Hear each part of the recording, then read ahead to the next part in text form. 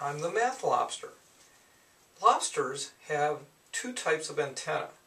We have the very long antenna that we feel along the bottom of the ocean to find out where we're going. It helps us guide ourselves, even in very dark places.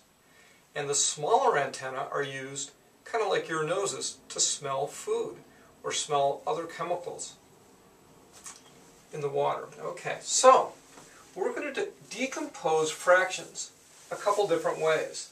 If we had 4/5, we could write that as 1/5 plus 1/5 plus 1/5 plus 1/5, or write 1/5 4 times. We could write it as 2/5 plus 2/5.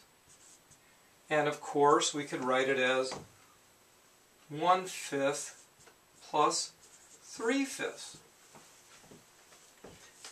Can you think of different ways we could write a little more complicated problem? This is a mixed number, 1 3/8. Well, how many eighths are in 1? Well, we could have 8/8 plus 3/8. That's a total of what? 11/8. We could write that as 4/8 plus 7/8. Anything where the numerators add up to 11. 1/8 plus 10/8.